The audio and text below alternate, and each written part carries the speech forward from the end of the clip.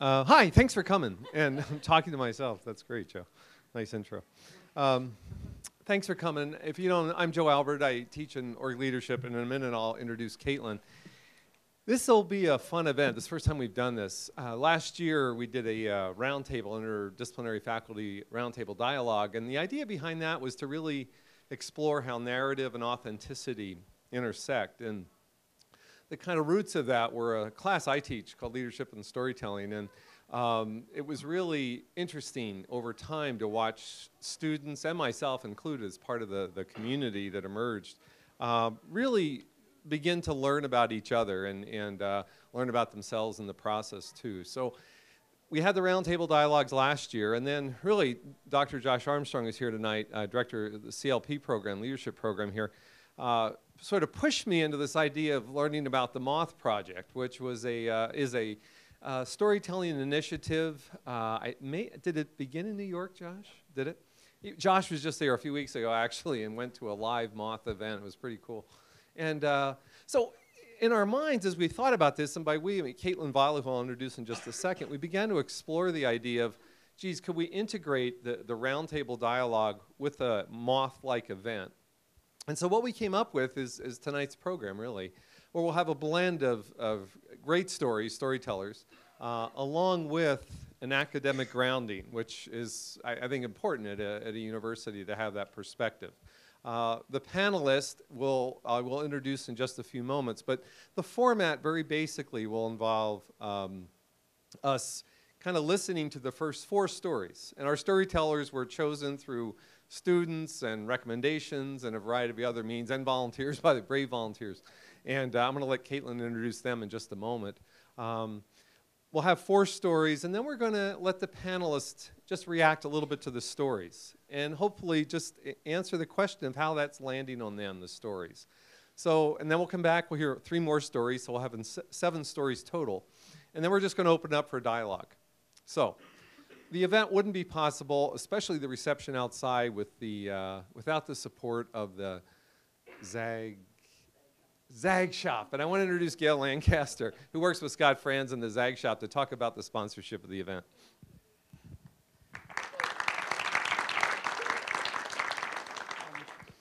I've seen many of you. I work at Zag Shop West. I'm at the Kennedy store. So we do have a lot of interaction with the School of Professional Studies, comprehensive leadership programs, everybody that's now down in the Fuller building. But we're glad to be a co-sponsor of this, as we don't see ourselves only as the bookstore, but that's part of a bigger picture where we have a share in the sharing of ideas across the university. So we're glad to work with the School of Professional Studies to have the opportunity. This is our 3rd. We hope this becomes a regular event at least once each term, and would invite you, if you have an idea for upcoming roundtables or events of this sort, get a hold of Professor Alberts or Caitlin or myself, and we can work together, work one of these out for you as well. The only other thing I have to say is would like to invite you. We do have a reception out in the foyer area afterwards. It's a chance to talk to the storytellers, to maybe get together and tell a few of your own stories before you leave this evening. So again, welcome. All right.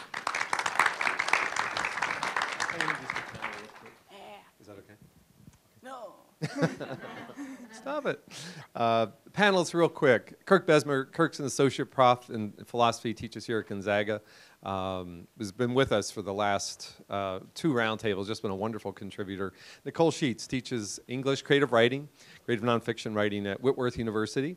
And Claire Rudolph Murphy is a writer. I brought her into my class, just an amazing teacher and writer as well, but also a really good friend. And the 3 of them will be kind of reacting to the stories. Briefly, before I turn this over to Caitlin, something about the stories.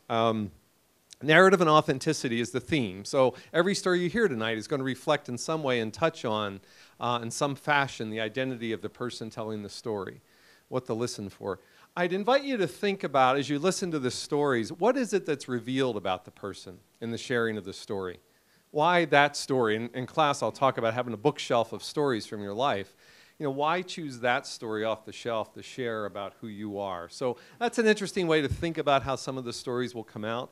We invited a theme tonight, and the Moth Project always has themes, and what we wanted to do was talk about stories and hear stories that you wouldn't normally hear at Gonzaga. Stories that maybe people wouldn't normally get to tell. Stories that aren't part of our sort of grand narrative of what it means to be part of the Gonzaga community. And stories about people that we think we know, but until you know their story. So here in their stories tonight, some of those threads and themes, and we're going to give you a chance to react and talk about this quite a bit. So we'll have 4 stories, panelist reaction, and then we're going to have 3 more and then open it up for everyone to share. So with that, Caitlin Valda is just about to graduate from our master's program in organizational leadership. She graduated from Gonzaga a few years ago, 2008. One of the only students I know of that ever did the honors, the comprehensive leadership, and the Hogan Entrepreneurial Program as part of her program here is amazing. So she's got a International Rotary Scholarship next year to study abroad. So she's just been a wonderful collaborator and partner with us. And I'm going to turn it over to her and let her introduce the storytellers.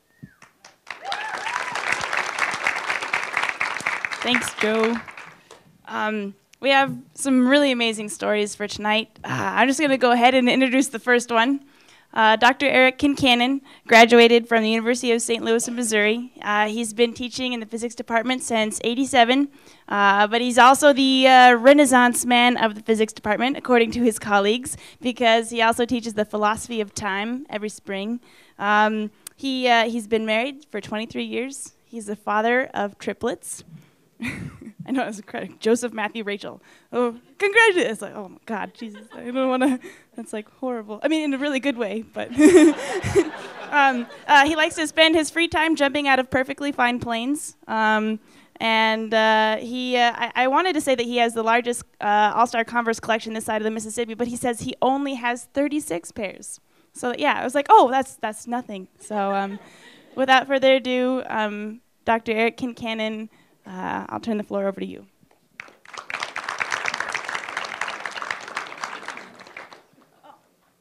Actually, you have to Okay, so I'll use the mic. I got notes and a watch. Yeah, I'm father of triplets. I had a whole bunch of triplet stories, but I decided to go with the story of my grandfather instead. My grandfather, his earliest memories are being of an orphanage in Philadelphia. He doesn't know how old he is because him and his sister were just dropped off there. At about the age of 10, he couldn't stand the abuse from the sisters anymore, so he ran away and lived on the streets. He joined a gang, and they would travel through Philadelphia, robbing, breaking into warehouses to stay in, etc.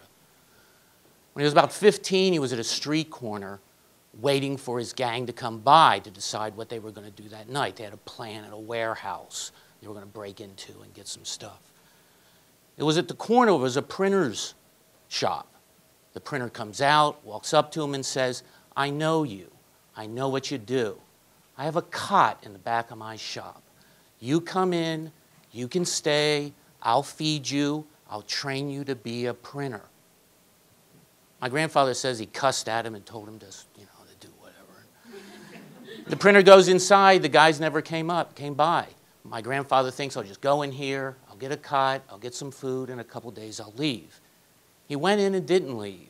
He apprenticed with that printer and eventually became the head printer for the Baltimore Sun. This was at a time when newspapers were very important. My grandfather had a very important job at the newspaper. After everything was ready to go to press, it was his job to make sure that that morning edition was out on time. He was a real stoic. He wouldn't have known what that word meant because he had no real education, but he was a stoic. One of the amazing things that happened to him was when retirement came, he went, the union was supposed to have all this money ready for him, and it was gone. Every penny had been stolen by unscrupulous investors and people in the union that were no longer there. Grandpa had nothing for a lifetime of work. That's really upset my mom. And I remember being there in the drive to Grandpa's, how upset she was. And Grandpa had only known a couple days. And his reaction was, what am I going to do? I got Social Security. I talked to the guy down the street at the market. He'll let me stock shelves part-time. That's what I'll do. He wasn't a saint. Like all good blue-collar men in Baltimore, he drank. And after his retirement, Grandma would put on the kitchen counter a large glass of whiskey. And that's what he was allowed for the day. And she mentioned to me several times, your grandfather has real control. You'll notice he'll only drink that much, and you'll see it go down as the day goes on. One day, I'm coming into the kitchen, the glass of whiskey is there, and Grandpa's in front of it, and he looks down at me and says, where's Grandma? And I said, she's out back in the garden. Takes the glass, drinks it all, puts it down, takes down the bottle, and partially fills it. And he looks at me and says, there is no reason for Grandma to know about this. So as that glass went down, I realized those 5 different spots were 5 different fillings as the day went on. I never saw him lose his temper. And he became upset at things, but never really lost his temper, never became over-emotional. And then one day when I was about 13, we were visiting, and he got a phone call, and it had been that the printer died. And this bear of a man who raised himself up as an orphan, who went through all those times with a family of 6, just disintegrated. He fell down and was screaming out my grandma's name, Ruthie, Ruthie, he's dead. And he just collapsed there where he was. And it was terrifying to see him do that. But it was the printer. It wasn't, he lost all his money. You know, I'll find something out. But the loss of the printer was too much. And we never asked about the printer. So I think about that story, and when I was asked to do this, I of course thought about that story before, and years ago I used to think, you know, what do I know what my relationship to my mom is. I understand my relationship to my grandfather, but I used to think, what do I owe that printer? I think about, you know, being pseudo-intellectual. Well, there's that improbable chain, I mean, the things that happened to Grandpa, the improbable chain of events that led him to meeting Grandma. Mine, I lead a probable life. His is an improbable one. And I can think about the unlikelihood of even my existence. But I don't think that's it. I think about that, and I don't know I'm using this word right, but I think it's a mitzvah. It's a great good this printer did. It's an extraordinary bit of Christian charity. And what do I owe him? Nothing.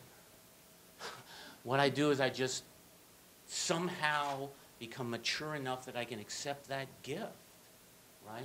That he did this unbelievable thing by taking in this criminal into his house and giving him a chance. So that's my grandpa's story.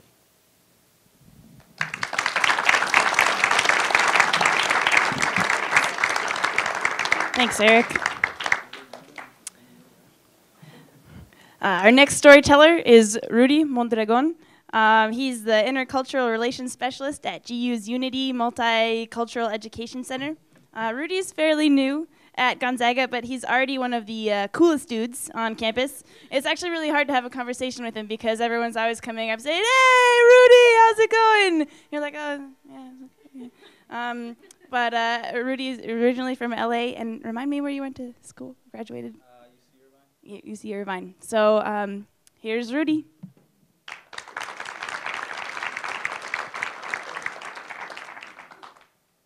Feel all cool with my scarf. Is this gonna go through the speakers or just for the camera? Oh, okay. So kind of sounds weird. What's up, y'all? So my story, it goes back in time to when I was a first-year student at the University of California, Irvine. And before I talk about that experience, I'll kind of share with y'all this story that this is only my 3rd time telling this story, and I think it's because it's one of those that hit hardest when I went through it. as a high school senior, I was a student at Southgate High School, a school that was overpopulated. It was a predominantly Mexican-American immigrant community, and there was like a ratio of like 50 students per teacher there. And so not a lot of attention went to students there. A lot of the attention went on the high-achieving students and on the at-risk students, what they call. And so I fell in the middle of that bell curve. And so a lot of the times the attention wasn't on me. The only time I actually got attention was when I was playing soccer, which I excelled highly in. And so that was the reason why I actually made it from high school to my undergrad, because I earned an athletic scholarship to play for the men's team at UC Irvine. And so had it not been for that, my grades, my academics weren't going to take me anywhere but to a community college at the time. And so I got to UC Irvine with these insecurities, not really confident about my academic ability, more so about my athletic ability. And so I always fronted. Fronting meaning that you put up this like pretend attitude or pretend kind of facade for people. And so I always fronted that I was like high achieving, so people would be like, oh, what was your SAT score? And I'd be like, oh, I got a 1600, perfect score. When I really got like a 700. But I had this, that was my coping mechanism with my insecurities. I would front, I would lie to people. Because then I had this fear that people would say like, well, you don't belong here. Which at times they would tell me when they found out that I was an athlete and that I came from where I came from. And so knowing all that, I enrolled in a remedial writing class, an English writing class, because I hadn't passed the requirements to make it into the first writing class that every incoming first-year student at UC Irvine was supposed to take. So I took a remedial class, and I was cool with that. I didn't mind. I was like, it's going to be easy. Hopefully I could get a C in the class and pass and just keep playing soccer. And so the writing instructor, she told me, well, your writing is all right. It's okay, but I want you to go see the writing instructor and go get a couple of pointers and get that writing instructor to help you out. I said, okay, that's fine. And so I met with the academic writing center, and I arranged a meeting to have with, and I can't remember his name, but I remember what he looked like. And this writing instructor, elderly man, probably in his 60s, 70s, white beard, bald, white male. And I've always, at that time, I was very scared of white people. And so when I met with this guy, I was very intimidated because I held him up as a writing authority, as like he's the one that's going to tell me how to write. And so I was pretty excited when I first met with him. And so he looked at my paper, and bam, that red pen came out. And that's one of our biggest fears when they correct our papers, when they bring out that red pen, because you know they're going to mark it up, right? And so that red pen came out, and he started telling me, yo, Rudy. Well, he didn't say yo, but he said, listen, Rudy. He said, listen, Rudy, you don't have a thesis statement. Your body paragraphs are too long. Your conclusion is weak. I want you to go back and rewrite the whole thing, which he didn't know that I actually spent a couple of hours putting together, and I put my heart and soul into that piece of writing. And looking back now, I realized that I wasn't writing for myself at that moment. I was writing for other people. I was writing for that writing instructor. I was writing for my teacher in that class. And so I went back and I said, okay, I'm gonna start rewriting this. And so I spent my whole weekend rewriting that paper on top of practices, on top of talking to my family and trying to have a social life. So I rewrote it. And the following week, I met with the writing instructor again, and he reread it, and he told me the exact same thing. Your thesis is not there, your body paragraphs are too long, and your conclusion is weak. Am I saying something that you're not understanding? Do I need to tell you in Spanish? And that's when I made the decision to never, ever go back to get help. My pride levels went up, and I said, I'm never going to get help. I'm going to do this all on my own. I don't need anybody to help me out. And so I went the remainder of my undergraduate experience kind of alone and not asking for help. And I had put-downs. I had people in the rest halls tell me, you shouldn't have a scholarship. You shouldn't come to the school just because you have athletic ability. I had a higher GPA than you, SAT score. I should have the scholarship, not you. And so those were things that would always kind of put me down and always kind of made me resist the help that the school actually offered and helped for students just like me, being a first-generation student, the first in my family to actually go to college. But I was resistant to all that until I met my mentor my senior year in undergrad. And that person empowered me. I remember the first thing that she told me when I wrote a paper, she told me, you're not writing for yourself. You're writing for me. I don't want you to write for me. I want you to write for you. And so that experience has just informed the work that I do now. I could have easily gone and done something different, but I do the work that I do here at Gonzaga because I like to point out contradictions, I like to point out injustices, and I like to point out when things like that happen to students so that I could be an advocate for them. And so this story, the reason I tell it now, because I finally have come to embrace it. And I can control the situation now and say, this is what happened to me, and I don't want it to happen to other students that I work with. So that's my story about why I'm here today. So thank you very much.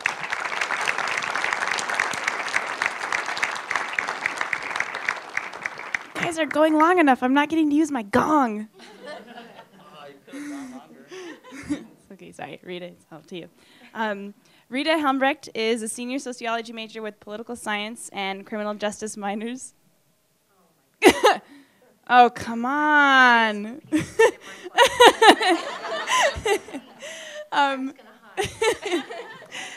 Rita is very involved on campus. She's in various sports. She's the secretary of the Native Club. She's a mentor for campus kids. Still was. Okay, was for 3 years. And currently she works at a nonprofit that develops affordable housing. And she recently found out that she was selected for Teach for America. She's going to be teaching in Las Vegas Valley for the next 2 years. So congrats, Rita. Okay, let me just tell you, I really don't like talking in microphones, but I'll do it for the sake of everyone else. So like Caitlin said, I'm really involved in a ton of activities on campus. And a lot of it is so that I can give back to the community. And it directly relates back to the life I lived when I was growing up. And the story's kind of hard for me to share, so please bear with me. 9 years ago, back when I was in 7th grade, I was at a volleyball game, and we had just won our 7th grade championship game, and I was super excited, and I was heading home, and I always got a ride home for one of my friends on the team. And as we were driving up, I noticed that there was just a ton of cars at my house that weren't there. My mom was home from work, which was really uncommon because she worked 3 jobs to support our entire family. So as I was walking up, I was extremely uneasy and didn't really know what to expect. You know, I'm in 7th grade, like obviously I have all these crazy thoughts going through my head. And as I walked up, I looked through the window, and we have a huge window by our front door. And I saw my grandma, who's from California, and I knew that instant that something was wrong. So I went in and I opened the door. And my mom immediately ran up to me and hugged me like I had never been hugged before. And the first thing I said was, "Is it Grandpa?" And she just shook her head, and I knew it wasn't him. And then I said, "Is it Old Dog?" which is our dog, our family dog that we had for a long time. I'm just hoping.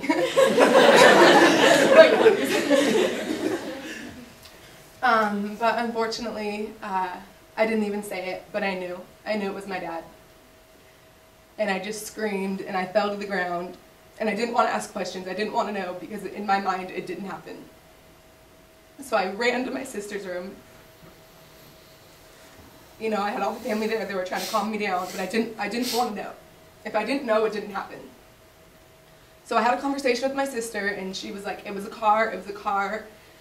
So I'm like, "Well, what do you mean? Like, I don't want to know." And so in my head, I'm thinking, okay, maybe he's just in the hospital. Like, that's what it is. You know, I'm just going to convince myself that.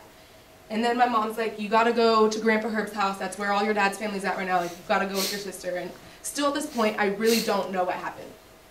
So I got to my grandpa's house, and everyone's extremely distraught. I come from a Native American family, and I have a ton of alcoholics in my family, people that my mom typically didn't like me being around because of the alcoholism. And so we got there, and I had found out that my dad, who was a recovering alcoholic, had killed himself.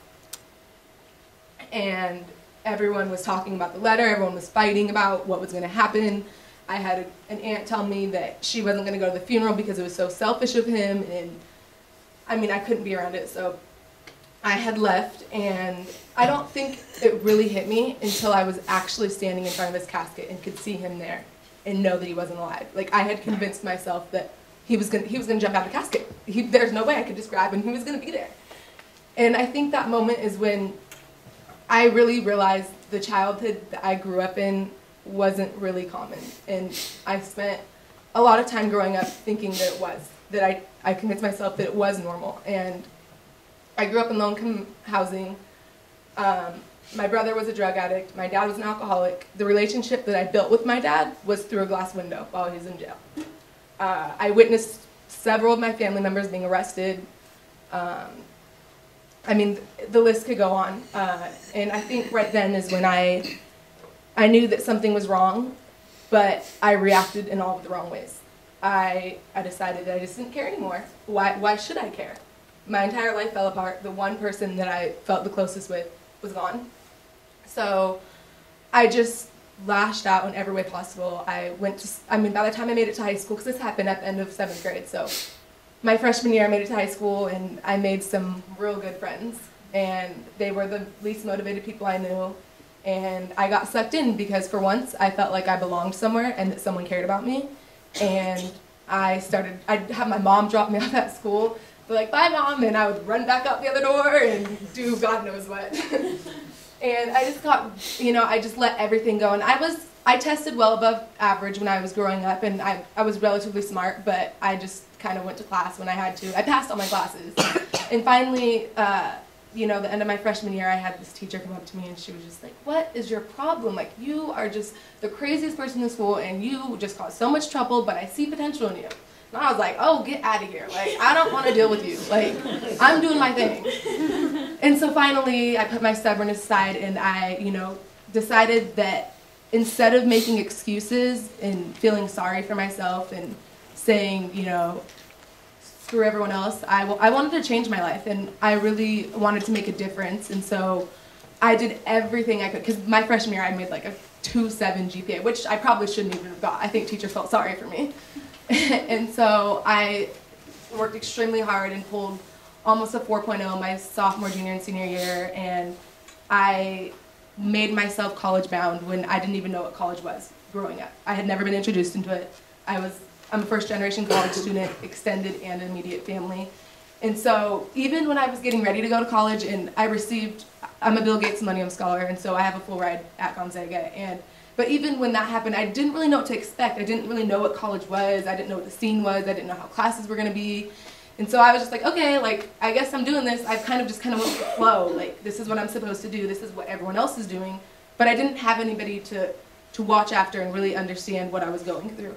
And so, I got to Gonzaga and I jumped right in and I've been extremely involved since I've been here.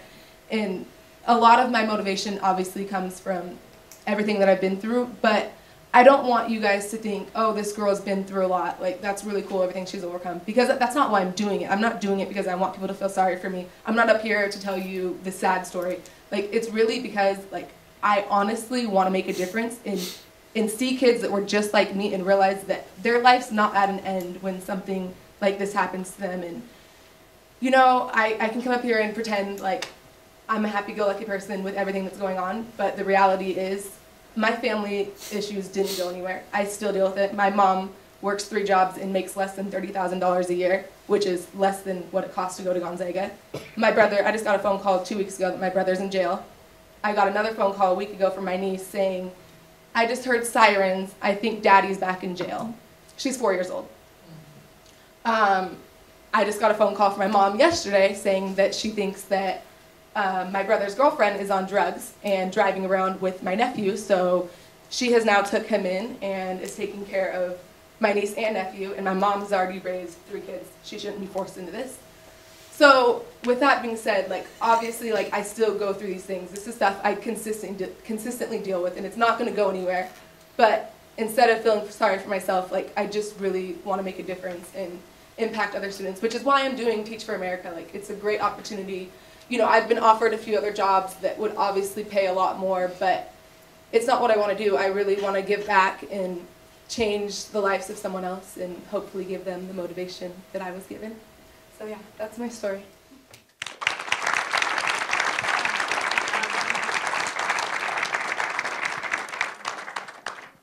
Okay, that's not the mic. That was 7 minutes, but I was like, I can't gong someone because that's really rude.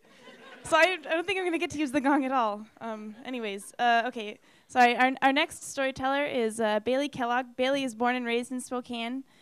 She's a junior at Lewis and Clark High School, and she's a student in Mary Beth's class. Mary Beth. who is a wonderful teacher. And poor Bailey has been having to put up with myself and several other Gonzaga students because we come over, Hannah, Ashley, Kristen, here, come over and teach a storytelling class with the help of Joe. And hopefully she's not sick of us yet.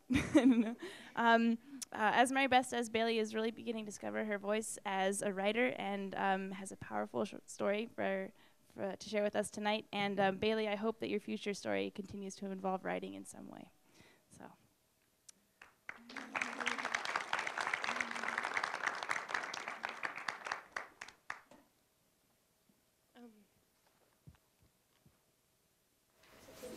I'm just moral support. I wrote mine. I didn't know that we could have just, you know, warm it. Should I start reading? Shortly before her death, there was a photo taken of my mom. She's at a basketball game.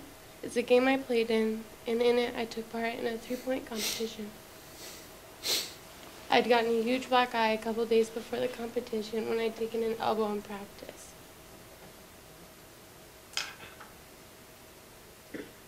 And when I look at the photo taken of the two of us at that game, I know a couple of things for certain.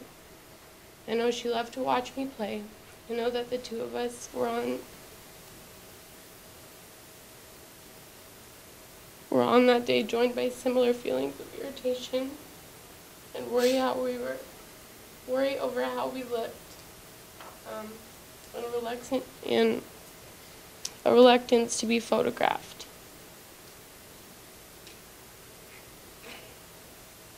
I wish I had not been so reluctant. My fear was looking foolish in front of a boy, and hers was looking ill and fatigued from a 4-year battle with lung cancer.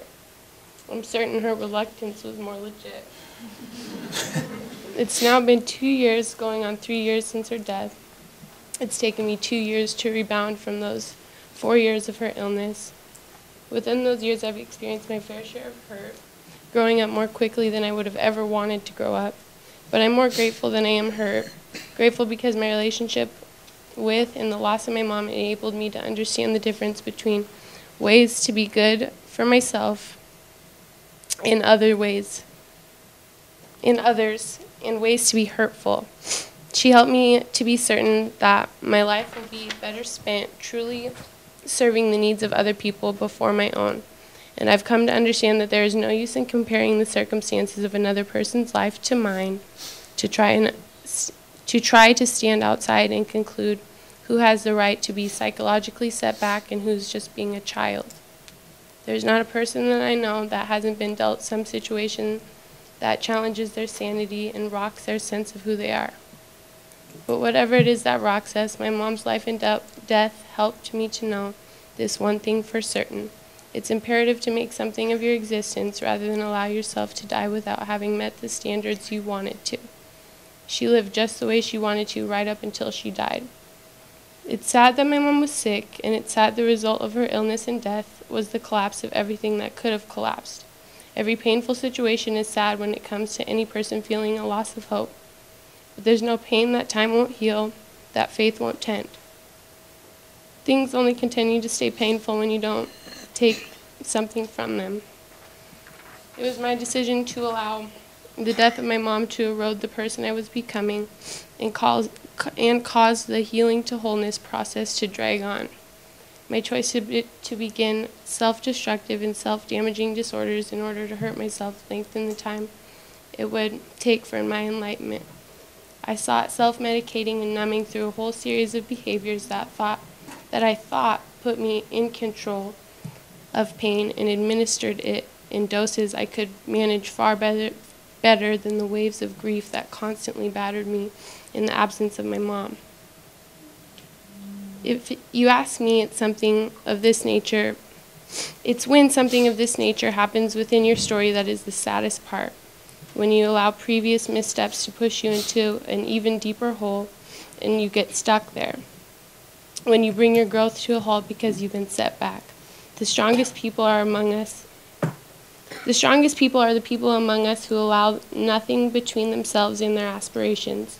No matter how severe or abundant the person's circumstances, strength is present in people who are dealt with the worst of circumstances only to a certain extent.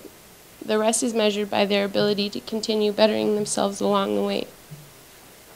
If nothing else, my mom emphasized the importance of my faith in my life, and because of my faith, I am able to know now that all the good people who've come into my life are here for a reason. They make me believe and grow and feel sure that there's genuine goodness in the world. She'd always taught me the Christian ways and the lifestyle. I always liked it because everything my mom stood for and everything my faith taught me was to practice good morals and put others before myself. My mom, as I've called her, was really my grandmother. She rescued me and my siblings from a really dangerous life when I was just tiny. It wasn't until I grew up and truly felt the appreciation for her determination to put my needs before her own that I understood how beneficial putting others first is. Her death and the way it destabilized me, the uncertainties that exist in my family regarding blood, genetics, and who I am to my biological parents, has brought a certain need on my part to reflect on things that I know are certain. I know I'm not perfect, but I'm proud of my faith and how it enables me to value the right things. I'm not caught up in what the media tells me I should aspire to. I want the humble life my mom led. I want to pursue the simple ways of Thoreau and the authentic ways of McCandless. Materialism just isn't my thing. I want to make things better. In that last picture of my mom, you might look and see the shadows and bruises of the chemotherapy and years of struggle left beneath her eyes. You might not be able to see the fight and the determination and the strength that brought her to the bleachers that day, but I do. I'm certain of it. Through my own blackened eyes, I saw them then, and through these eyes that were hers, then my mom's, and that right now are mine, I'm determined to see in myself today.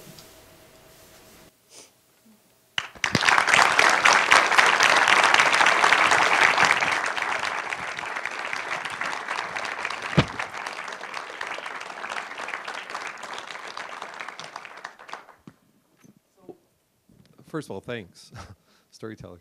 Let me open it up to the panelists a little bit. And reactions, what you heard, and we'll do this for a few minutes, and then we're going to hear another 3 storytellers, and then we'll just open it up for everyone. But Kirk, Nicole, Claire. If you could use the mics, too, that would be great. So what landed on you? What did you hear as you kind of... Is it on? Yeah. I saw patterns in all 4 stories of mentorship, of someone who represented a strength that was there for all of you. And I think good stories are ones that develop characters, not only the main character, each of you telling that story, but developing other characters that were either in support of you or an antagonist. And all of you mentioned mentors that were a strength. And I think that when we develop powerful characters in our stories, it draws listeners and readers to it because we want some of that. We want what those people had. We want what they gave you. Another thing that I noticed was the evocative detail when you used words like front. And I'm trying to look at my notes from Eric. The photo that Bailey used at the end, the details that Rita used when she came in the front door of the school and she went out the back.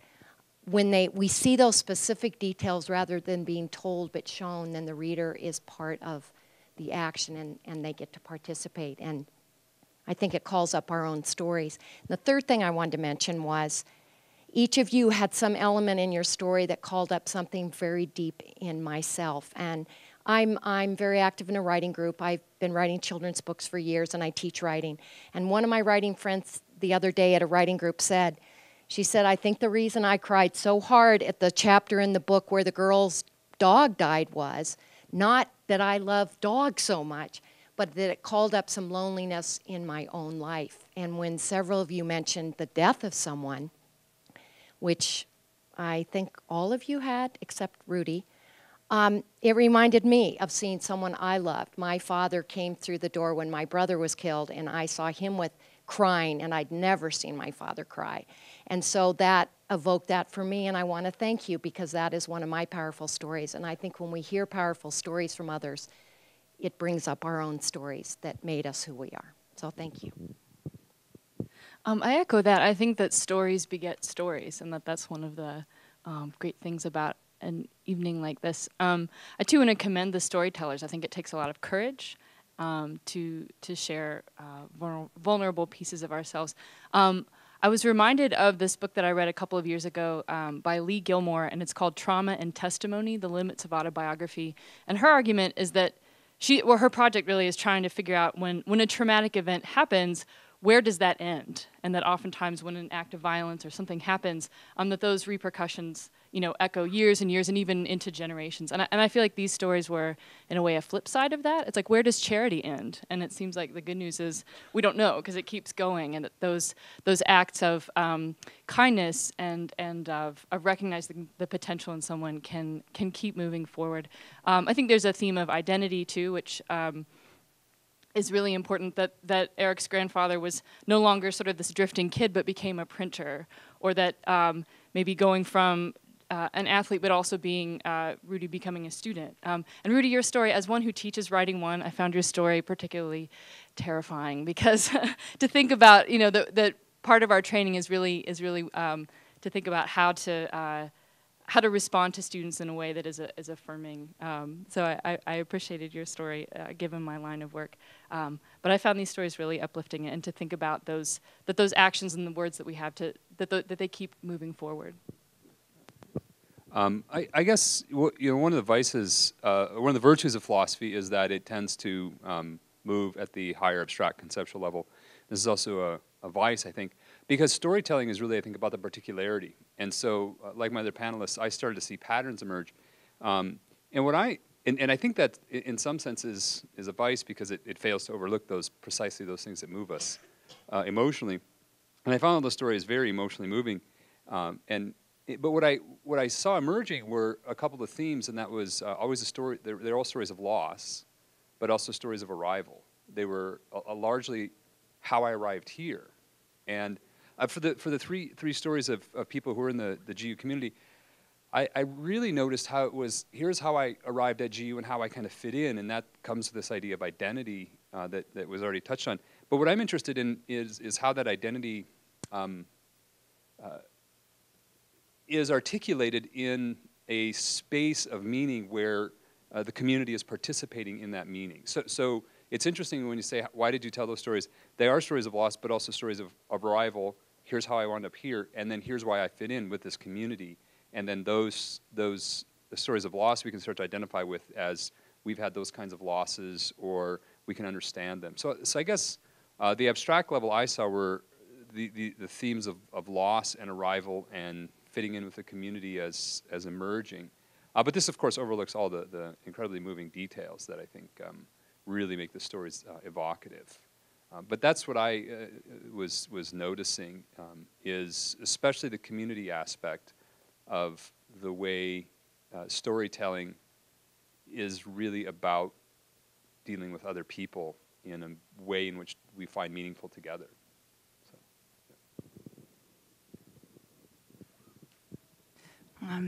Thank you for your insightful and wise comments. Okay. Our next, we have three more storytellers. The next storyteller is Katie Herzog. Katie is one of the kindest and most down-to-earth people ever. She came to GU 4 years ago after working at WSU's River Point campus, and for the last 4 years has been Josh Armstrong's right-hand woman. And as the Comprehensive Leadership's program coordinator. And Katie recently earned her master's in educational leadership and administration, all the time working full-time and being a full-time mom, which is incredible.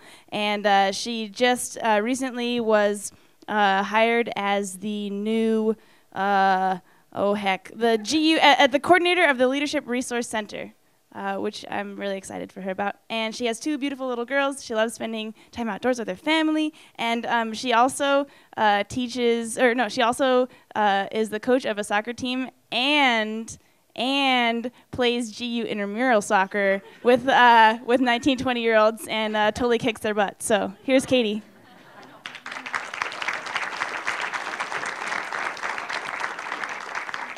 I'm really sore still from the last game, so bear with me. So the stories. When I drive down the hill from the South Hill, we crest over the hill, I'm always praying for green lights, especially right around Walnut and Fifth, because if I come to a red light and I'm going to have to avoid the eye contact with the homeless people who most often are there looking for spare change. And it's always very uncomfortable for me.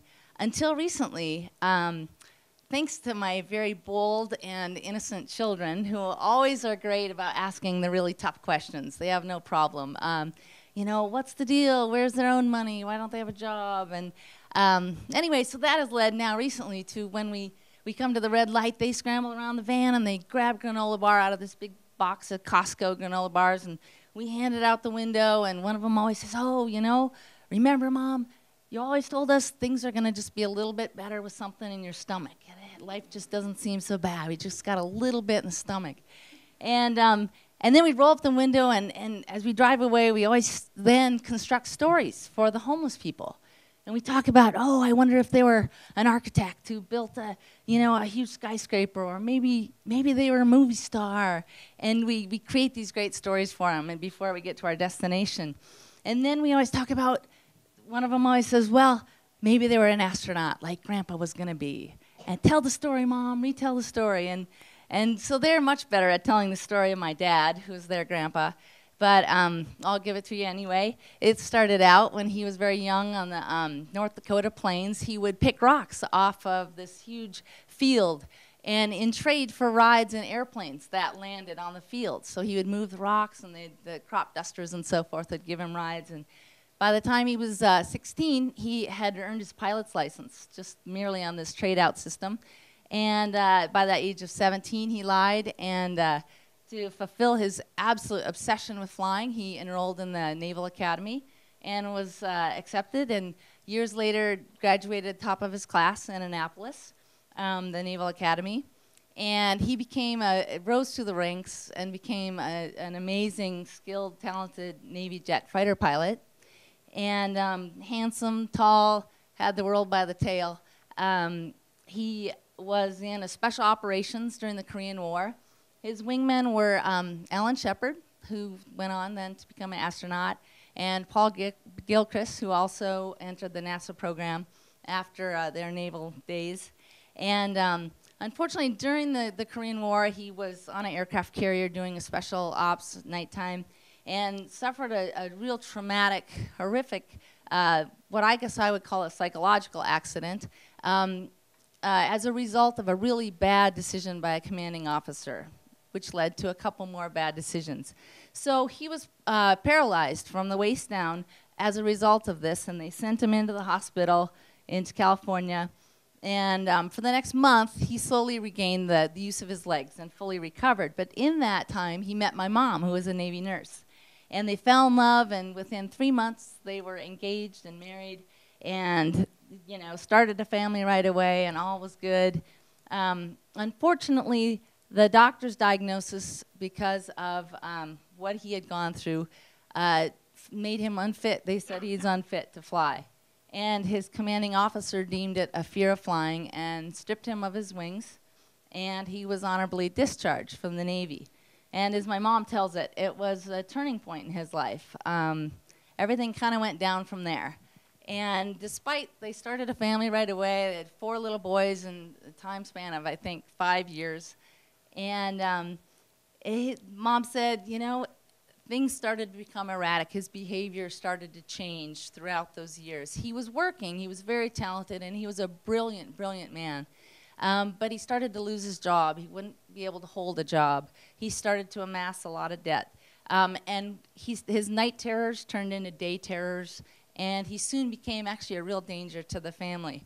And right about then, Mom learned that she was pregnant with her 5th child. That'd be me, the only girl. And anyway, she was panicked. She was pregnant and panicked and trying to figure out what to do. So she called for an intervention. This guy is unfit for not only to be with his family, but to be in society. And so he was committed to a psychiatric ward. Unfortunately, in the 60s, in the later 60s, the social services were cut, federal and state aid was cut, and hundreds of thousands of mentally ill people were turned out onto the streets. And that obviously is still occurring today. And as a result, my dad was too. And with a lot of debt, lost the house, no money, 5 little babies under the age of 8, she was unable to care for him. But darn, did they ever mess with the wrong woman, because she was bound and determined to get some sort of compensation from the Navy, because they refused to cover any of his hospitalization or any of his care.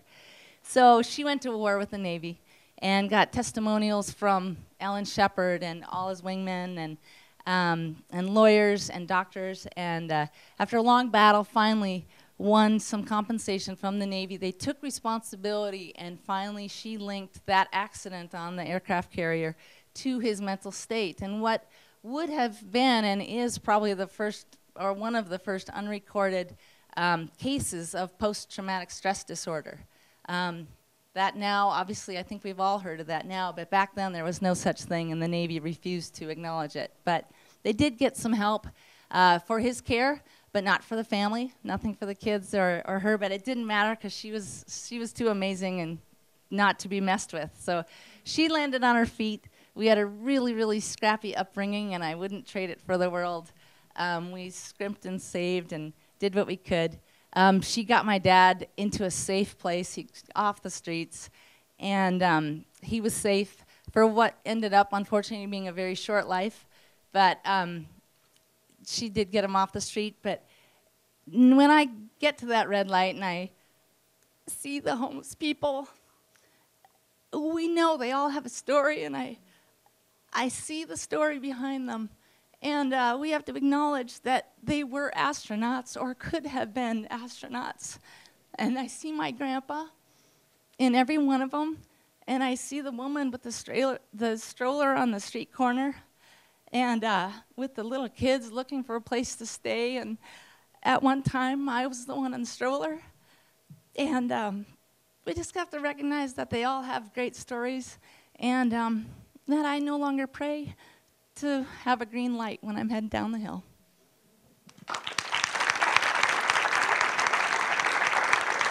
Darn it, Katie. Jeez Louise.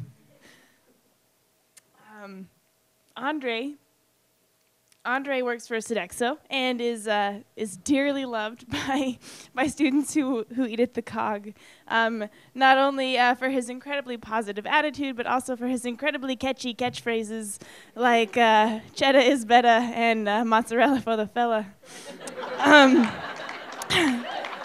Andre was born in Concord, North Carolina. He graduated from Fayetteville University and Johnson & Wales Culinary School. He's the proud father of 5. And Andre, I'll give the mic to you. Now, most of y'all already know who I am, so I'm going to sit back here. My story is one I find very intriguing to be with. I find it funny to be here because I don't feel like I'm even worthy to be here, you know. But I was asked, and so I'm going to share my story with you. My wife had to type this up. My glasses are gone, so she had to type it in big words, so don't laugh at me. I don't read very well in front of people, so just bear with me. Here we go. To those who know me, I hope that my face continues to bring a smile to your face. For those who don't know me, may God's blessing continue to be in your life. My life began March 12th, 19, and a long time ago. Although life has given me tough times, I wouldn't change a thing. This sounds like something that most people would say. We'll discuss that chapter later. Having lived a small part of my life with an abusive father who was an alcoholic, there were many nights I would hear him beating my mother because he came home drunk. Being 5 years old, my father would wake me up at 5:30 or 2 o'clock in the morning to cut his hair with his belt buckle, pretending that I was a barber, remembering the fact that I had to go to school in 5 hours. That wasn't fun for a 5-year-old child, but those are things that I had to deal with.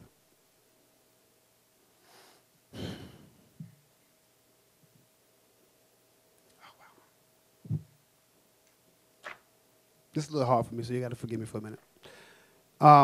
But knowing you had to go to school at 5 o'clock and knowing that you couldn't refuse whatever his demands were because you knew what the consequence would be. To see my father come home from a street fight, cut from head to toe, receiving 125 stitches, and seeing him fall to the floor, unable to move. Man, what a life for a 5-year-old child. Waking up in the middle of the night, having to use the restroom or the bathroom some would call, we didn't have. We had an outhouse, meaning the bathroom was never connected to the house. The bathroom was across the field.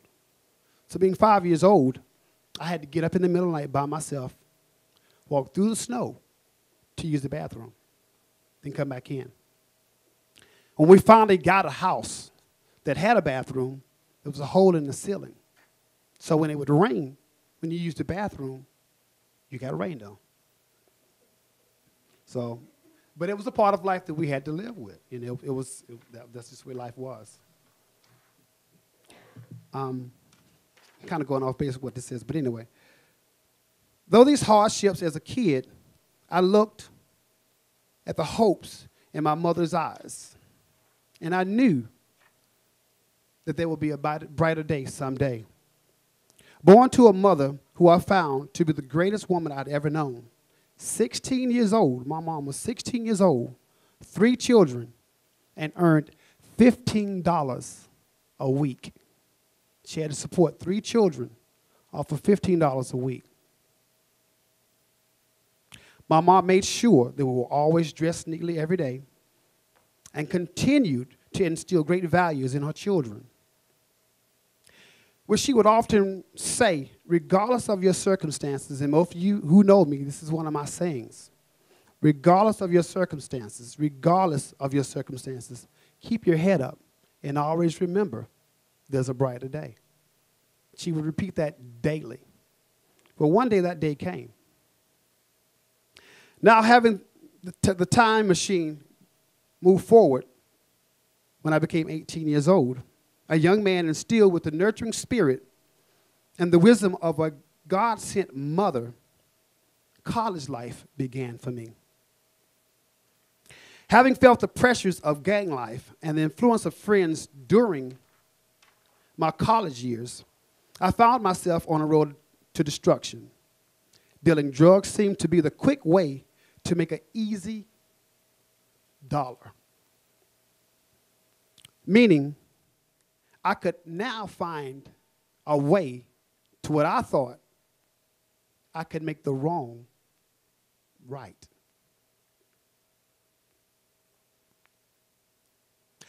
Running with my drug friends, 3 in the back seat, 3 in the front seat, we had decided to rob one of our drug competitions.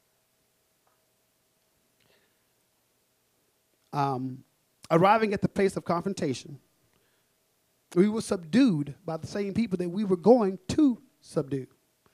A gun was put to my head, and I was told if I didn't leave now, I would die. This is when I realized that my life had more in store that was very positive. I looked to God and asked God, if you get me out of this situation, I'll never look back at this again. No one was hurt that night. My eyes and my thoughts went back to what my mom always said to me. Regardless of your circumstances, there's a better day. 5 years later, I was married with a son and a daughter. My first son, Andrew Lewis Montgomery III, life seemed pretty good for me. Things looked like they were going up for the up. But on October 29th, 1993, my 3-year-old son died. He died of encephalitis, which is a deterioration of the brain. I felt my life was over. I felt there was no use of even wanting to live again. But one day I began to look at my own circumstances and began to hear people that were talking to me during the time my son had died and said to me, "You were an inspiration to me. When your son died, you were very cheerful to everyone. You continued to tell other people, don't worry about me. You look out for your own life." Each time you guys come to the car, I'm always trying to cheer you up. I'm always trying to share a better day with you. Because but you all know. And the reason why I do that, because I have lived a rough life. But I know there's a better day. There's one thing that I always say, and I'm going to close it out, and it's this.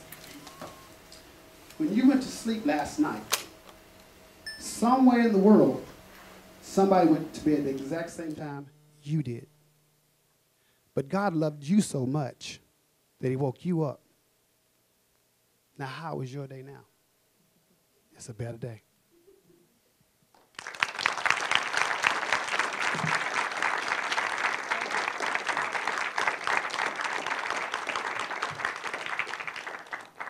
Our final storyteller is Harris Ansari.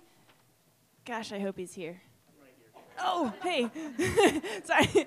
Okay, so you can stay there because I got to introduce you. He's a double major in poli-sci and economics, and if that wasn't enough, he decided to do CLP too because he's like masochistic or something. I don't know. He's born in Chicago but has lived in Federal, Washington for most of his life. As his story will reveal, he loves photography, loves traveling and writing. This is my favorite. His real favorite food is halim. But he told me that I could say it was vindaloo because more people would know what that is. Who knows what either one of those is? Yeah. I'm like a food nerd, and I don't even know what that is. So in addition to eating copious amounts of vindaloo, he aspires to be a civil rights attorney, and you'll see why. So.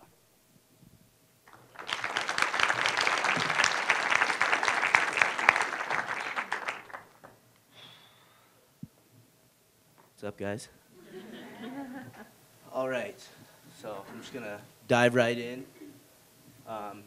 So I remember the scene every time I think of this story.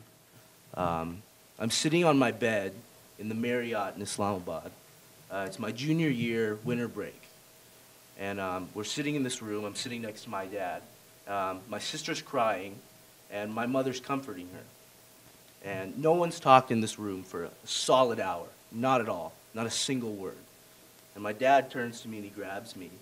And he goes, "Now you know why I left this country 20 years ago." So 2 hours before this, 3 hours before this, I'd been on a plane. I'd just woken up.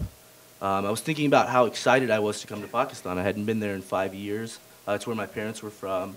We were going to do some work at my mom's orphanage that she just tried to sponsor.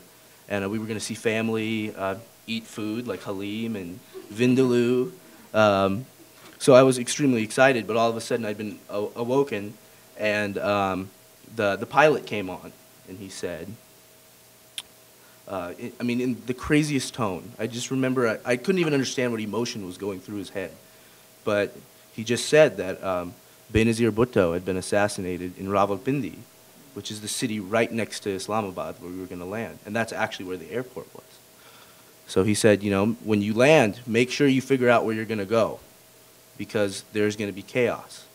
He didn't actually say that, but he said, you know, it's going to be bad. So we land, and my sister has immediately started crying. Like, that's when it started. She cried for like 3 straight hours. And my mom's comforting her, and my dad's figuring out what we're going to do. So we get off this plane, and everyone runs to this little Marriott help desk, and we call, and we ask for a shuttle to come. And in that time, we meet this other couple, and 2 shuttles arrive. And we're going towards the highway, and we're like, it's okay, we're going to get through this, we're going to get home, it's not that big of a deal. My sister's screaming. And as we're coming towards the on-ramp, I just see this huge mob of people. We're like 200 people, and they're shaking cars, and they're lighting them on fire, and they're ripping tires off, lighting them on fire and throwing them in the air. And I mean, clearly we couldn't go that way. The highway was out of the question. So our driver, he takes a little shortcut and takes us back, and he goes, we're going to go through the inner streets. We're going to go through the ghettos. And, you know, I had no idea what to expect at that point. Like, really? What does that mean? I've never seen that before. So we started to go through these streets, and it's the 2 shuttles still. And I remember seeing poverty like I'd never seen before. At the beginning, it was fear, you know, fear of what's going to happen. But all of a sudden, I mean, I just completely shifted towards sorrow and empathy, because you're going through these mud roads with, you know, metal and mud brick homes, and people are standing on top of their roofs throwing rocks just because, I mean, this is a time that they can express themselves. This is a time where they can release all of that emotional buildup from living on these streets covered in garbage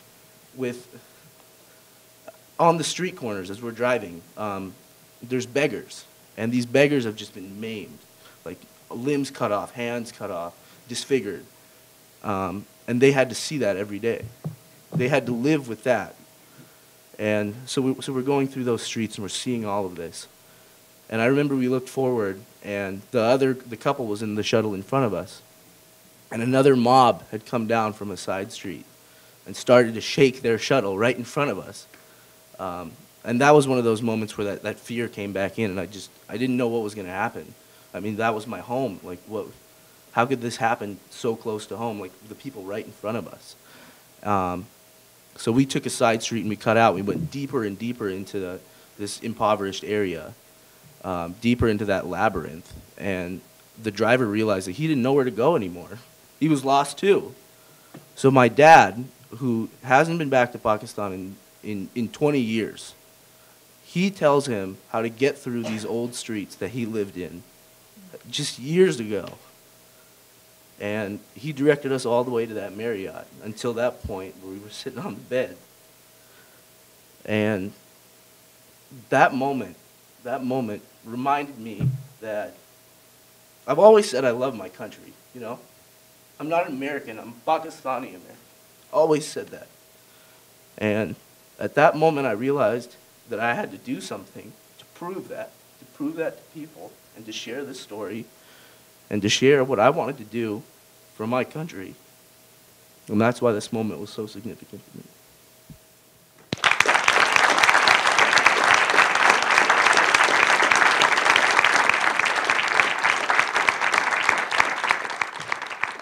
Thank you. That was incredible. All of the stories have been incredible. I want to turn it over to the panelists again, and also to questions in the audience. Yeah, and Gail and Caitlin, we can walk around with mics too, but panelists, do you guys want to start us off before we open it up? Okay, cool. Okay.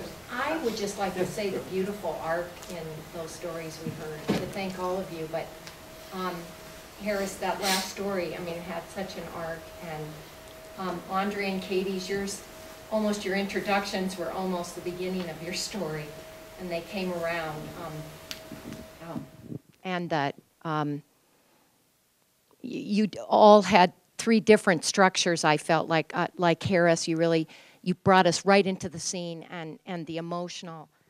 I mean, I was getting chills because you described it so vividly, and then you took us into the arc from being afraid, and I was afraid for you, to this compassion that you had, and it was quite profound because you brought us through those stages of emotion.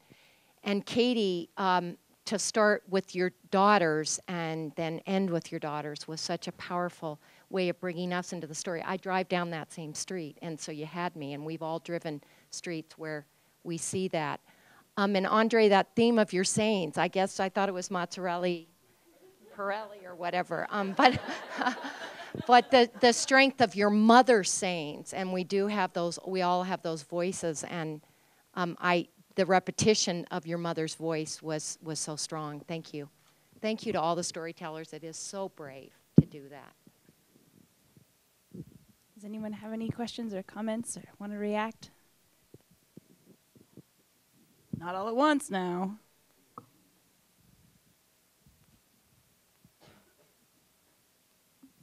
I just have a favor to ask. Andre and Harris in particular, would each of you take just a moment to tell us just a little bit more about your lives now, where you are now in your lives? I graduated from culinary school in 1984. Was married for 20 some odd years. I have a 24-year-old daughter. I have a 15-year-old daughter. That's my biological children. And I have two 12-year-old children. But I'm blessed because God has lived what I consider the best thing that I've ever had in my life. When I thought that things were really coming to a head for me so far as my direction, I found this lady here. And I thank God for it. I don't want for much. I don't want for much. And people say, well, you know, I'm just happy being who I am. I think that a lot of times that in life that we are so consumed by what we can gain in life that we forget about the service of other people. And the reason why you see me smile every day and so cheerful every day, because I feel like I need to be in the service of other people.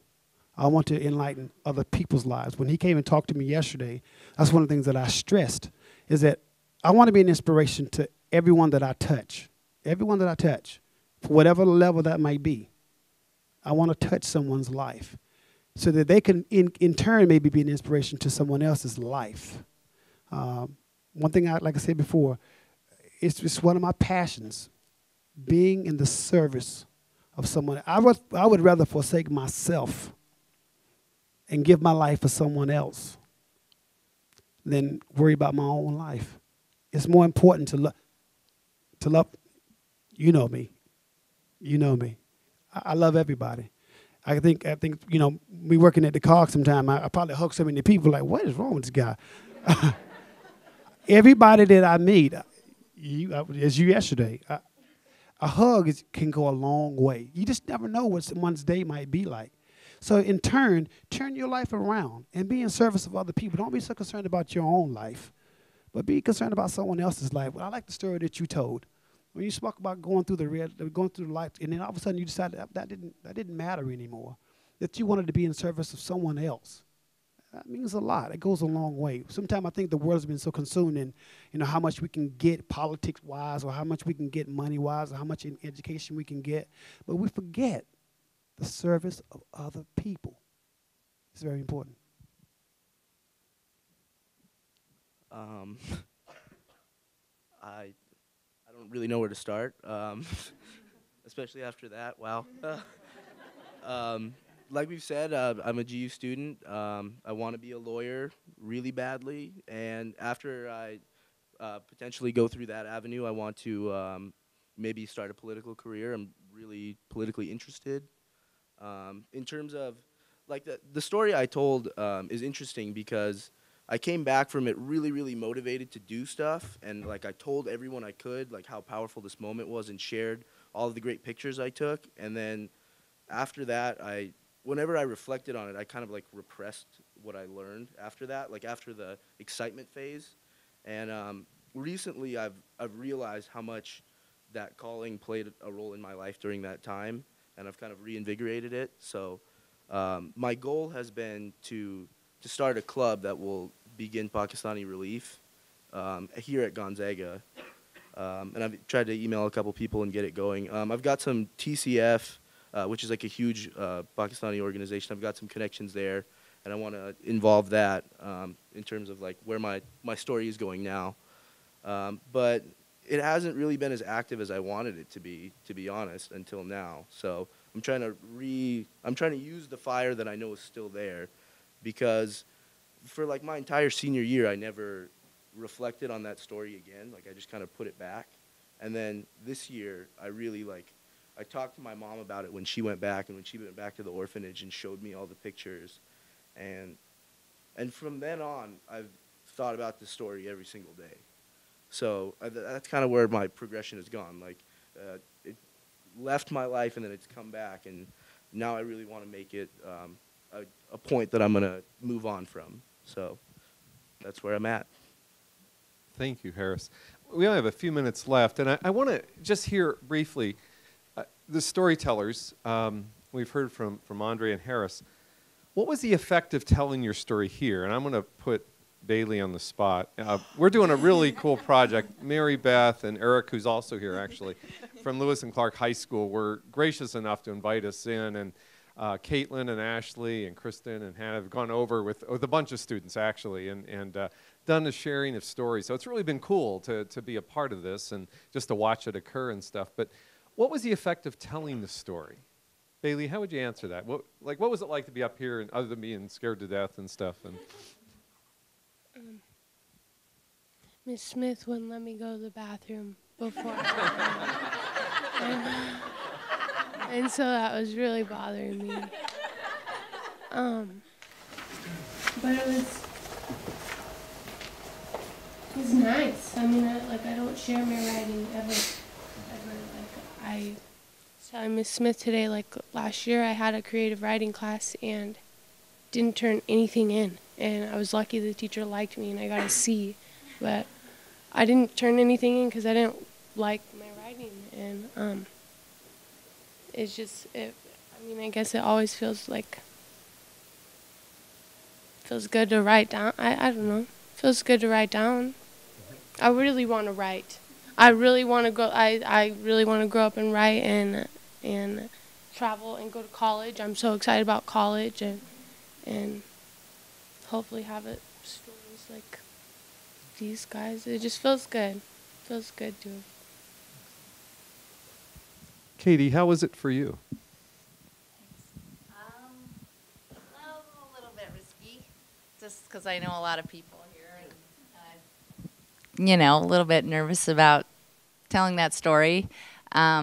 Even though, at the same time, though, it's not extraordinary. I mean, everybody has an amazing story somewhere tucked in there. There's nothing extraordinary about this, and that's the part that's so interesting, that literally everyone in this room probably could sit up there and tell some just tear-jerking or just hilarious story, and so that's the part that's so cool, is the chance to get to share it. And again, let me just go back to all the folks whose stories are unfinished, especially with the homeless.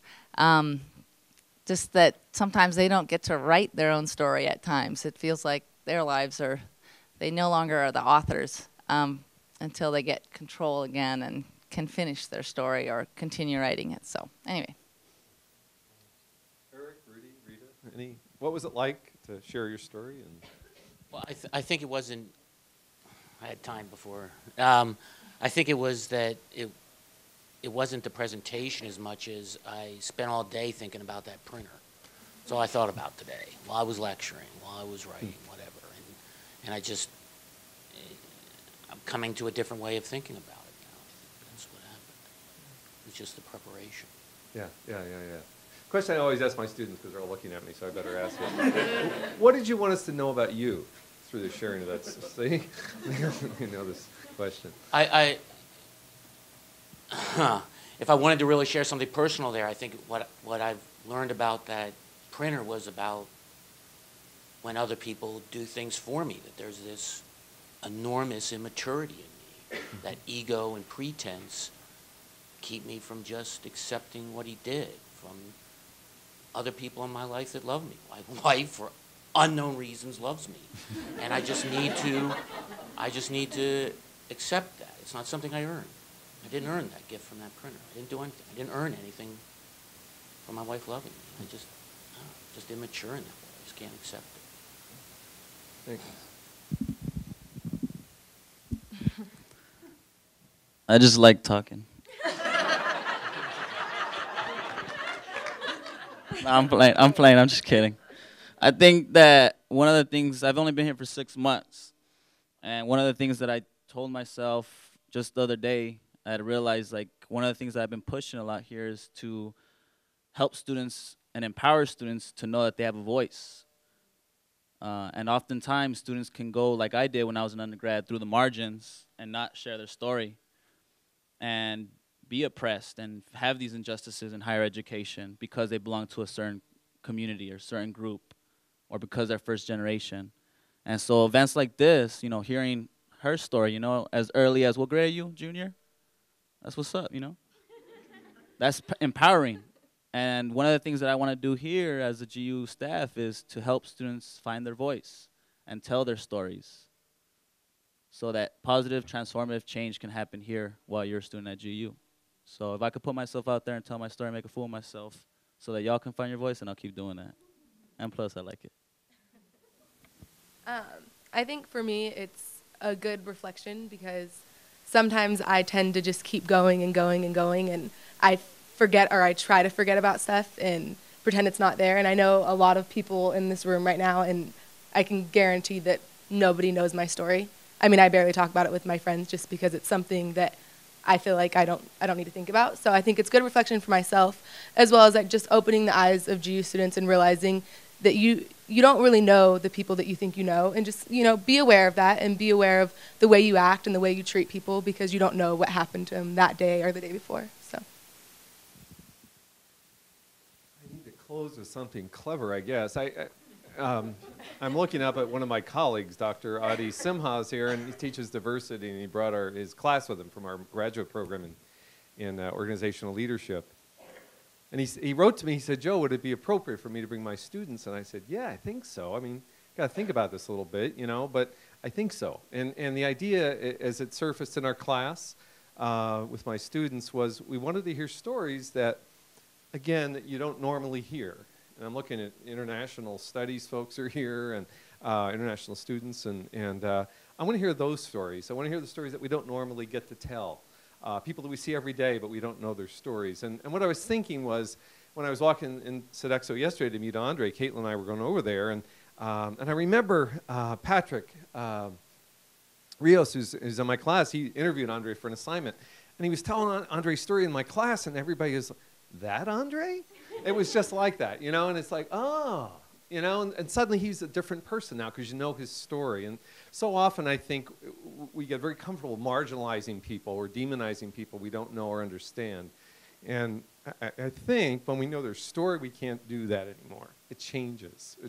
It changes the relationship. And there's a wonderful program coming out of Rochester, New York called Mosaic Partnerships, which I often push as a great model. And it's very simply, people get together and agree to pair up for a period of, I think it's a year, and it's usually cross-race partnering. And all they do is get together once a month to tell each other their stories. Very powerful, and it's a real healing process that people go through. And that was one of our goals tonight, was to begin to hear each other's stories. So it's not so easy to dismiss people or ignore people anymore or be afraid of them. like Katie's great story about homeless people. And I'm the same way, you know, so, oh God, I'll fumble for my change and pray for a green light, you know, and because I'm uncomfortable and I don't know these people.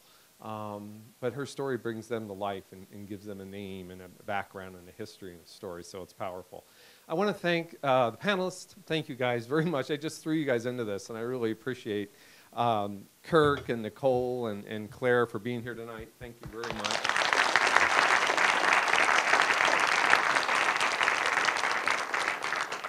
Especially I want to thank our storytellers. Bailey, you did great tonight. Thank you so much for joining and be a part of our community.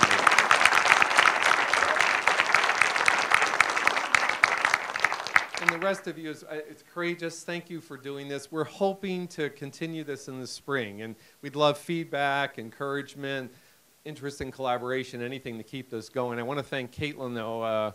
She'll finish here in December, actually. So, So we'll need help to keep these things going. So if you have any interest, please let us know. But I want to thank all of you for coming. Zag Shop, thank you again for co-sponsoring this. And there's a reception outside right afterwards. And we got to get out of here because there's a class coming in. Thank you all for being here.